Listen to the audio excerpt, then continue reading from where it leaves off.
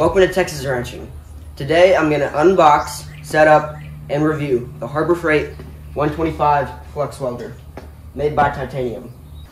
So for my welding setup I have two boxes.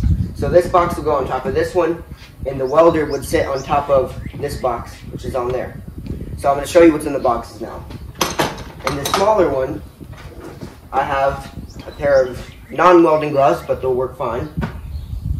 I have a more heavy-duty clamp because this welder doesn't come with the best clamp. So when it burns up, I have another one. I have the extra parts to the face mask, welding gloves,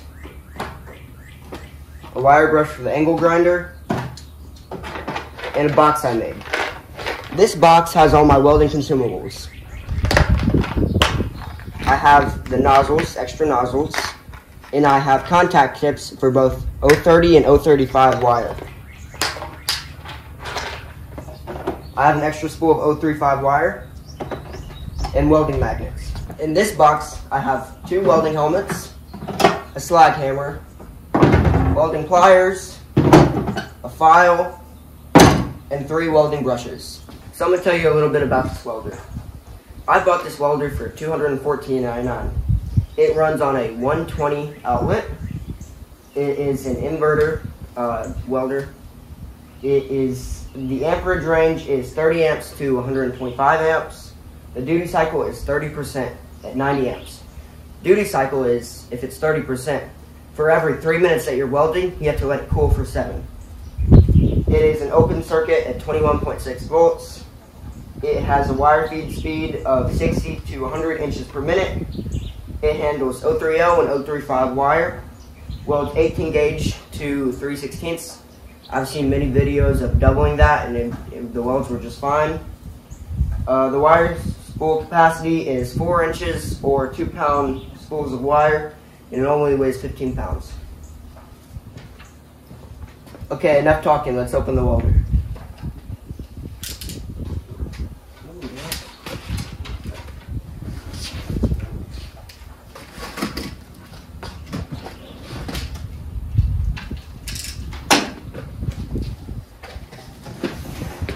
So on top, it comes with a little book right here, and it also has some tips of how to weld. It also comes with, let's see what this is, an 030 tip and some extra nozzles. Styrofoam, and then we have the actual welder.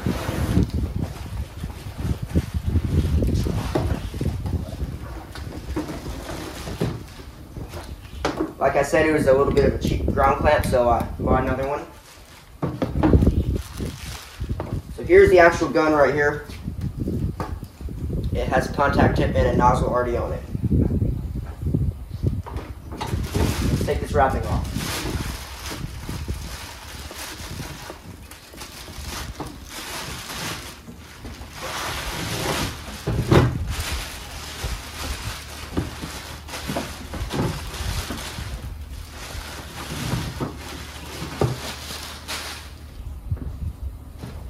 So here's the welder. You have the setting from A to J on your amperage, and then you have your wire speed right here. The gun, I think it seems about, I don't know, 6.5, 7 feet. Not bad. Let's see. The ground clamp, if I can get it off, it has, let's see here, probably about the same, about 6.5, 7 feet. Now the power cord.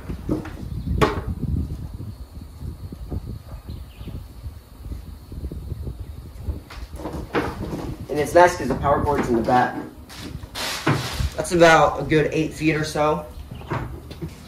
Alrighty, let's open up the hood. Okay, it comes with a backpack strap, so that's pretty nice. A lot of the videos I watched, they came with a little 1-pound spool of wire. This one doesn't. I'm glad I bought some extra. So I'm gonna load my 035 wire onto here, like this. So unscrew that. that.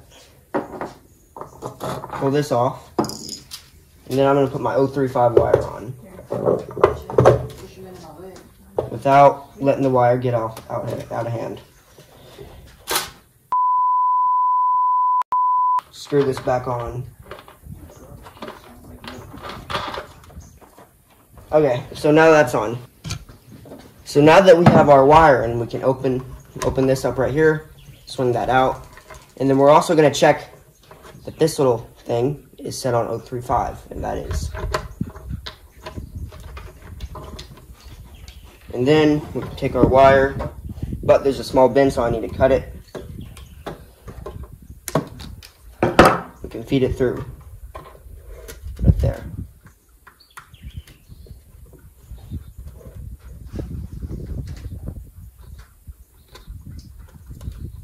You gotta break the clutch loose. So this welder right here also has a cold wire feed button like that, where you don't even have to pull the gun, and you can just flip it and it'll feed wire. But first, before we do that, we take off our nozzle, and then take off our contact tip. And then we just need to plug it in and hit the cold wire feed button. So now that we have the welder plugged in to the truck, we can just hit the cold wire feed button. Oh, the welder has to be on to do that.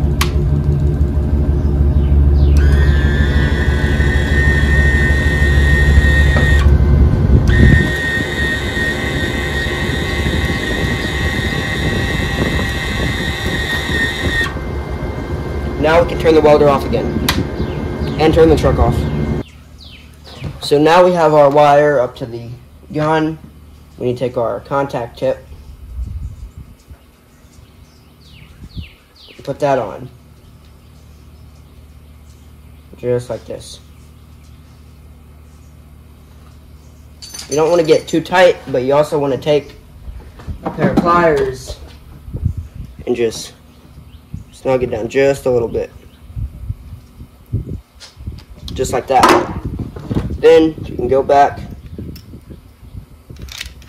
and put your nozzle on.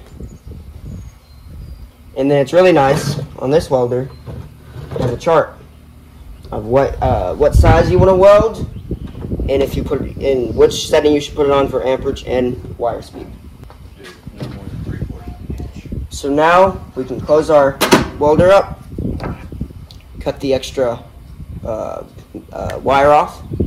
If you want to weld, because this is flux core, you can be a little farther for your stick out. It'll be anywhere from 1/4 inch to 3/4 inch. I usually like to run about 1/2 inch. So now we're ready to weld.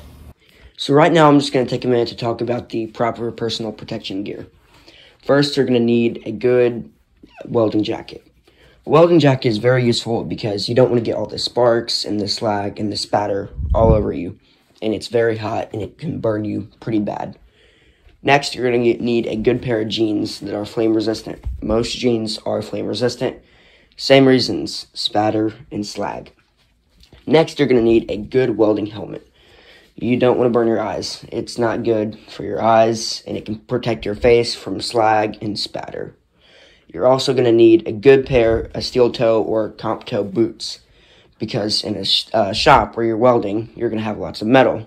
Some metal is probably going to be really heavy. You don't want to drop that on your toe and break your toe.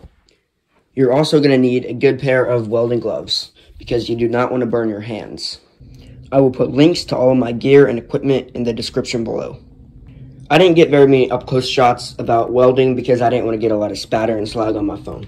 This welder is mainly built for beginners.